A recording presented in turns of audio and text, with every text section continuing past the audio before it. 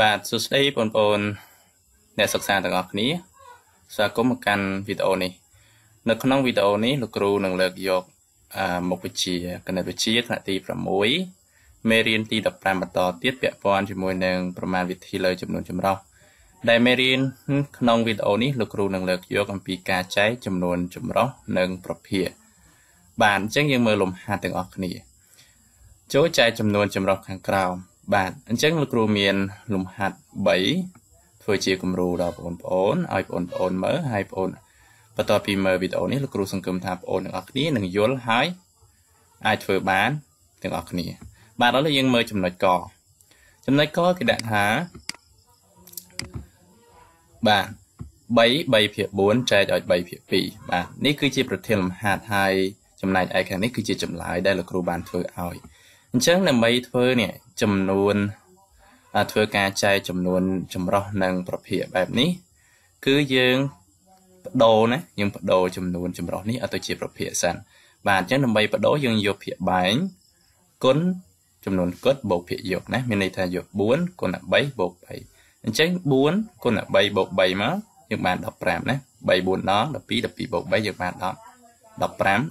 ភាគ4ណាសញ្ញាចែកយើងដាក់ចែកដដែលកន្លែងនេះហើយ3ភាគ2គឺដាក់ដដែលណាអញ្ចឹងយើងបានចម្លើយប៉ុណ្ណេះបន្តមកទៀតបាទយើងឃើញ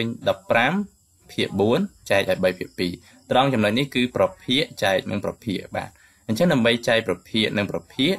គឺយើងយកប្រភេទទី1ណាប្រភេទទី1 15ភាគ4នេះគុណចម្រាស់ប្រភេទទី2អញ្ចឹងយើងបាន15ណា15ភាគ4គុណចម្រាស់ប្រភេទទី2ណាកន្លែងចែកនេះយើងបដូរទៅជាគុណវិញអញ្ចឹងគុណឲ្យចម្រាស់ប្រភេទទី2 3ភាគ2យើងចម្រាស់ទៅបាន2ភាគ3ណាអូខេអញ្ចឹងតើណាបងប្អូនបាទសង្ឃឹមថាតើណាកន្លែងហ្នឹងណាបាទអញ្ចឹងមកដល់ហ្នឹងយើងឃើញប្រភេទគុណនឹងប្រភេទបាទអញ្ចឹងដើម្បីគុណប្រភេទនិងប្រភេទបែបនេះគឺយើងយកភាគយក15នេះគុណឲ្យ2ភាគយកគុណភាគយកភាគបែងគុណភាគបែងអញ្ចឹងយក15គុណឲ្យ2មកបាន30ណាហើយ4គុណ3យើងបាន12បាទអញ្ចឹងយើងបានចម្លើយប៉ុណ្ណេះបាន30ភាគ12ប៉ុន្តែមកដល់ហ្នឹងគឺយើងត្រូវចែកទៀតណាដោយសារតែភាគយករបស់វាមិនធំជាងភាគបែងអញ្ចឹងមានន័យថាប្រភេទហ្នឹងជាប្រភេទមិនសុទ្ធអញ្ចឹងយើងត្រូវបដូរវាទៅជាចំនួនចម្រុះ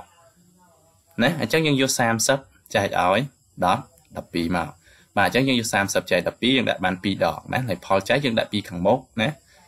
ដាក់បាន2ដងសំណល់សល់6យើងដាក់ពីខាងលើហើយ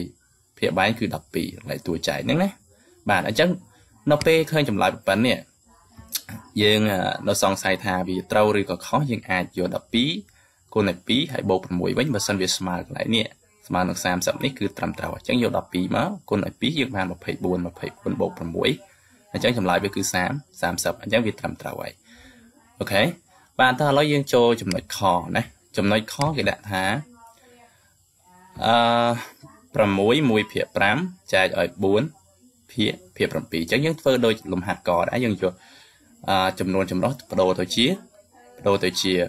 ប្រភេទសិនបាទយើងយក5គុណ6បូក1ណាអញ្ចឹងយើងបានមិនអញ្ចឹង5 6ដង30 31បាន31ភាគ5បាទបន្តមកទៀតគឺសញ្ញា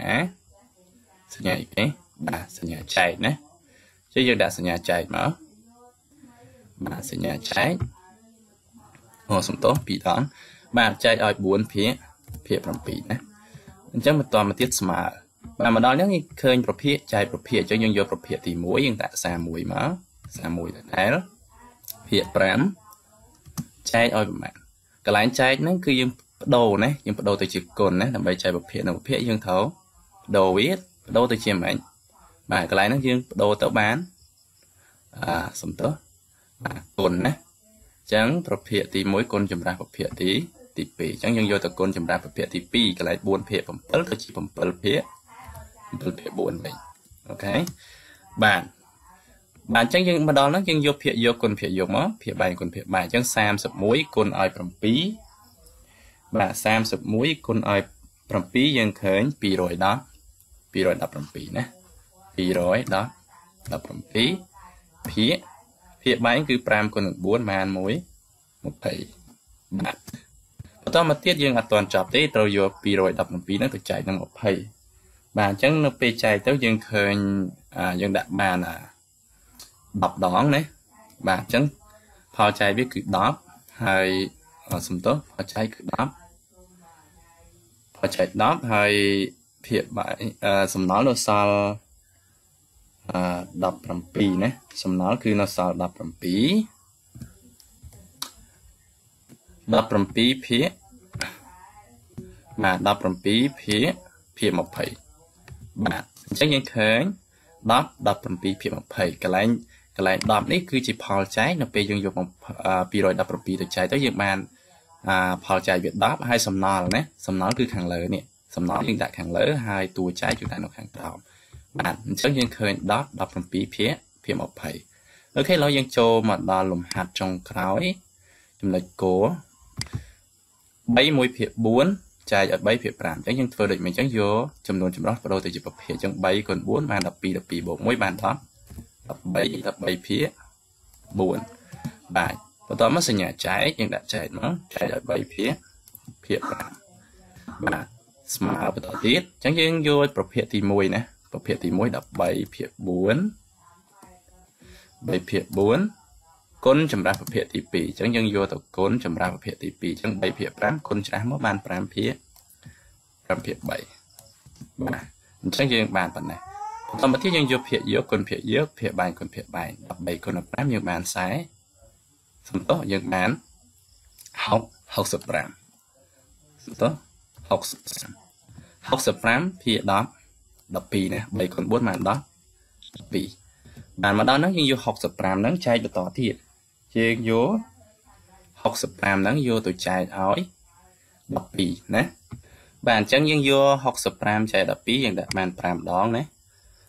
5ដងហើយសំណល់វាគឺនៅសល់5ហើយភាគឯងគឺ10 12បាទអញ្ចឹងយើងបាន5ភាគ10 12ណា5ផលចែក5ខាងលើនេះគឺជាសំណល់ហើយ12គឺជាតួចែកអញ្ចឹងយើងបាន5ភាគ10 12បាទអញ្ចឹងលោកគ្រូក្នុងវីដេអូនេះលើកយកតែលំហាត់3មកពន្យល់ដល់បងប្អូនពាក់ព័ន្ធជាមួយនឹងការចែកចំនួនចម្រុះនិងប្រភេទហើយលោកគ្រូសង្ឃឹមថាបងប្អូនក្រោយពីមើលវីដេអូនេះបងប្អូននឹងចេះធ្វើនៅលំហាត់បែបនេះមានថាលំហាត់ពាក់ព័ន្ធជាមួយការចែកចំនួនចម្រុះនិងប្រភេទបែបនេះបានអូខេអញ្ចឹងនៅក្នុងវីដេអូនេះមានតែប៉ុណ្្នឹងទេហើយយើងនឹងជួបគ្នានៅវីដេអូមេរៀនក្រោយៗទៀត